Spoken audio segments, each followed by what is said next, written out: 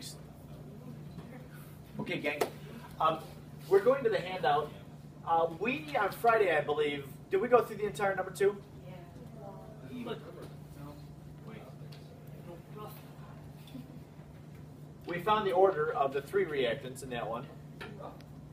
We found the K value and the units on K.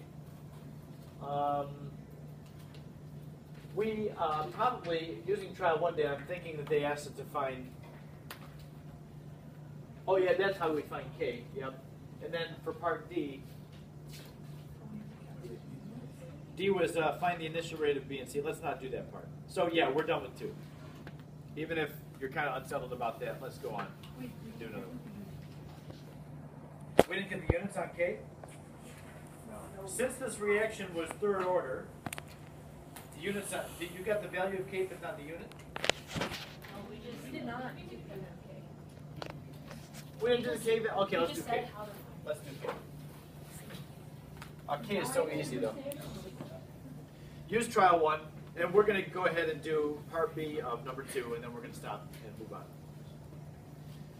Using trial 1, and the reason why I chose trial 1 is the numbers are the simplest. We have 0.1 for all the concentrations, and just look for the one that's the simplest. So the rate, which is 2.5 times 10 to the negative 4th. Remember that's measured in molarity per second, equals, it was A to the 2nd power, so we have K times concentration of A to the 2nd power, B to the 0 power, so I'm just going to leave that out, and then 0.1 for C to the 1st power. Just like that. And this is in molarity. I'll put that down here, and this is in molarity. Yes? So just solve for K. This is too simple to spend class time doing. You're better than this. So that's going to be 10 to the negative 2nd and 10 to the negative 1st multiplied together is 10 to the negative 3rd. So this divided by 10 to the negative 3rd is 2.50 times 10 to the negative 1. And the unit on it is going to be molarity per second divided by molarity cubed. What's that going to look like at the end? 1 over molarity squared seconds.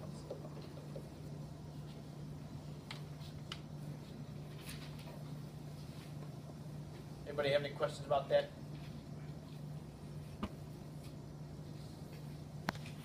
Okay, you see how I got the number? I took this and divided by those numbers.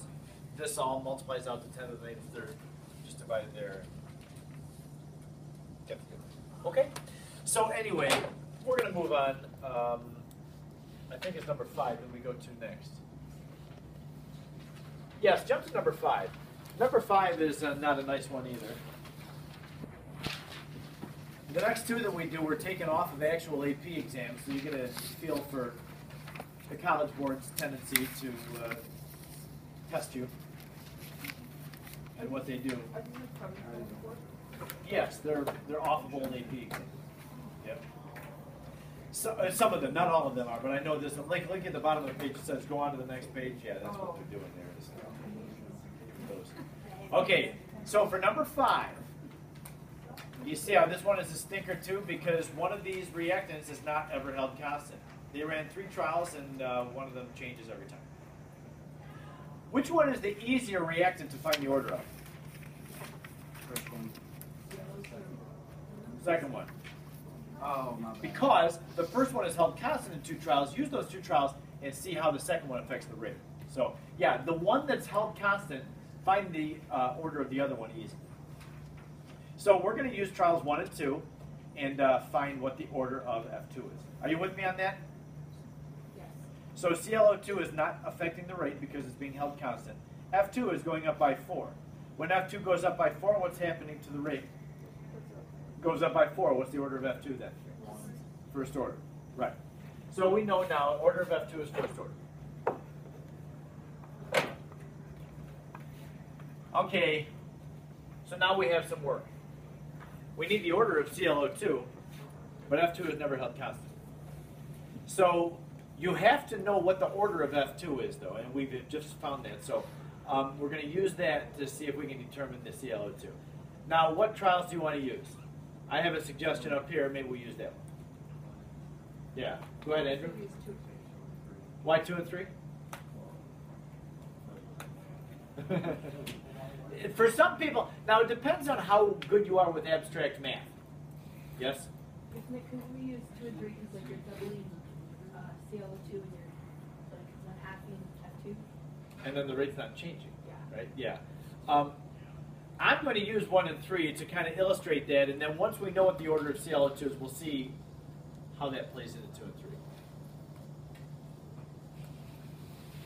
You're probably good mathematically, and you can see stuff, and other people probably can too, but I don't know if everybody can. So let's use 1 and 3, where we know the concentration of F2, and I'm going to use the camera here and go through this. Let's see. Here's what I'm suggesting that you do for number 5. For the order of CLO2, we're going to try to find this one's order. We see that from trial 1 to 3, the F2 is doubled. Now, when the F2 doubles, knowing that it's first order, what should it do to the rate? It doubles it. So what I'm going to do is I'm going to draw an arrow with the F2 above it and say, okay, because of the F2 doubling, this thing should double to 4.8 times 10 to the negative 3. Would you agree?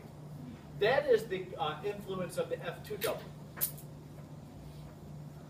Now that we've taken into account the F2 change, now go from that rate to that rate and see how it changes. The CLO2 is doubling from 0.01 to 0.02. What's happening to the rate from here to here? It doubled. So what's the order of CLO2? It's first order as well. Now, what I just did was I had to correct this rate based on the reactant whose order I knew. So change that rate from the reactant that you know, and then go from that corrected rate to the final rate with respect to what happens to the other concentration. Does that make sense? So this one, I don't know, it takes a little bit of different thinking. When one of them is not held constant, like this, that one's never held constant. So you have to find out its rate order, and then apply its rate like we did right there. So both of these are first order.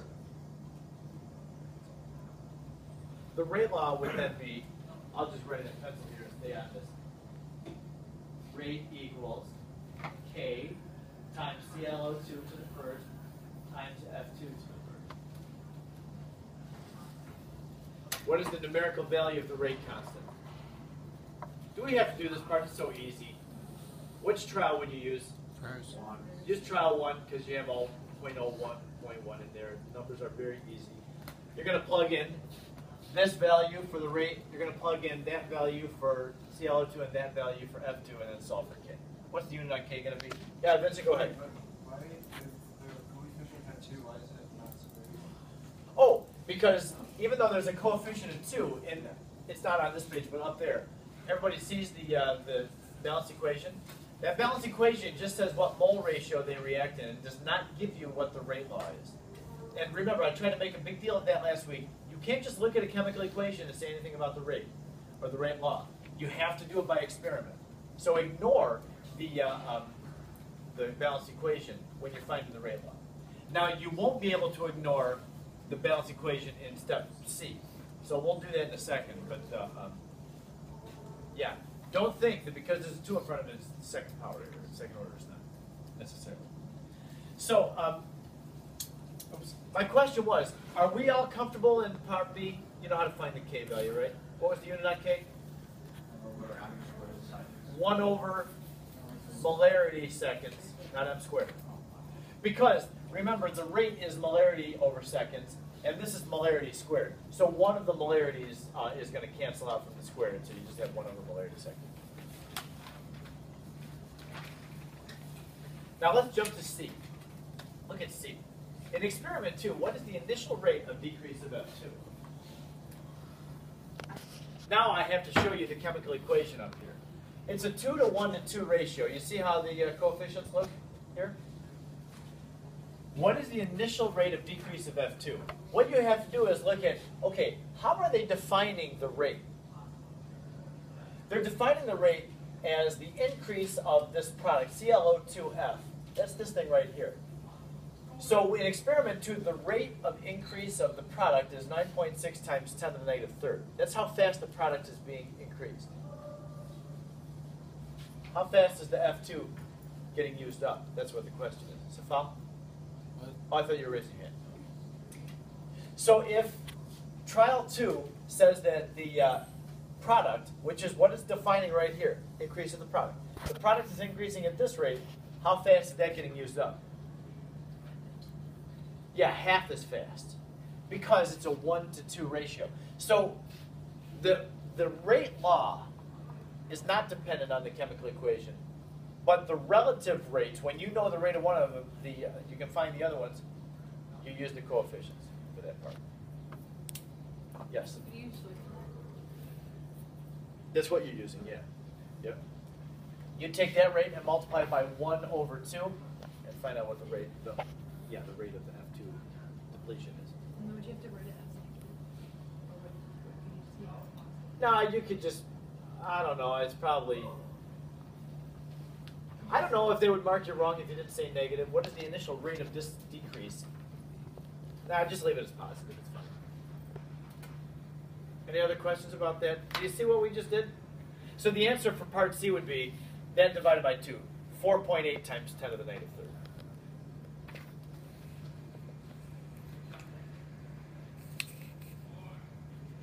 Okay, now for this part, part D, which of these mechanisms is consistent with the rate law?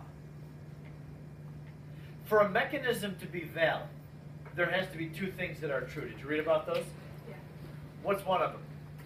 Have to equal the balance equation. All the steps have to add up to that balance equation. Do both of these mechanisms add up to that balance equation? Look at the first one. We have an intermediate there. There's an intermediate there, cancels out there. There's an intermediate there, and that cancels out there. Take out the intermediates. Do they add up to that? Yes, they do. So mechanism 1, they do add up to the balance equation. What about mechanism 2? Does that add up to the balance equation? Easier to see that one. Yeah, that one does too. So both of them fit that criteria. What about the other criteria for knowing whether a mechanism is valid? If the rate law of the mechanism reflects the rate law that was experimentally determined.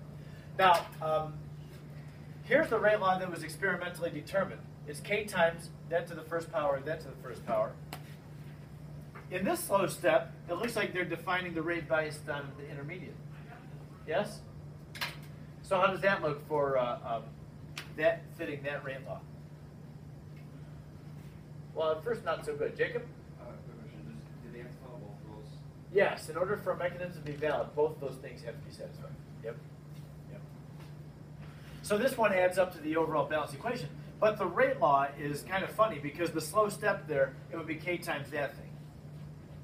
So it appears that this is not going to be the correct mechanism. However, it is going to turn out to be correct, but we can't see yet why. I'll show you in a second.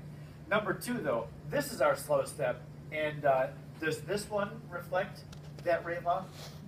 No, there's not a ClO2 in the slow step. Well, you say, well, hold on, there's not one in here either. This one is more incorrect than that one. And I'll tell you why this one is valid.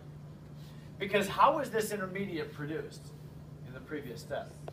It was produced by an equilibrium reaction. And you know what happens in equilibrium, right? There's some reactants present and there's some products present. And the reaction stops. So, I got to show you this. The rate of mechanism 1 is defined like this. The rate equals K times the concentration of the reactants in the slow step, ClO2F. Would you agree that that's the rate law for the first mechanism? It's F2? Sorry. Thanks. Okay. Now, over here I'm going to say this. The equilibrium constant in the first step, see how this is an equilibrium reaction? We know how to find an equilibrium constant, products over reactants. So it would be concentration of ClO2F2 over concentration of the reactants, ClO2 an F2.